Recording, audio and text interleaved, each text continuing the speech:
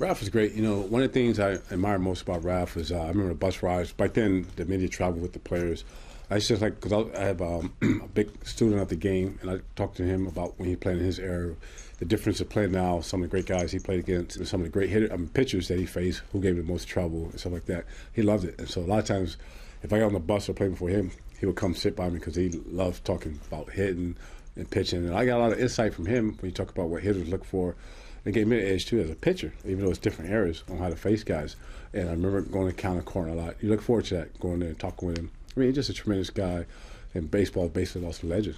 And as a broadcaster, too, it's great. Unfortunately, I didn't get to see him play, but I saw a lot of films and highlights of him. But he's the same guy every day. Good spirits, uplifting, just a tremendous nice guy. Yeah, he definitely helped me out a lot. On the bus rides to the airport or the bus rides to the hotel, on the plane rides, just sitting there talking baseball. And sometimes he'll come to the clubhouse early for BP and just sit around. He just loved talking baseball all the time. He had a true passion for it, even though he wasn't playing. And that was the same thing, so we connected well because my passion for baseball is unbelievable. And I still have that today. I just love the game.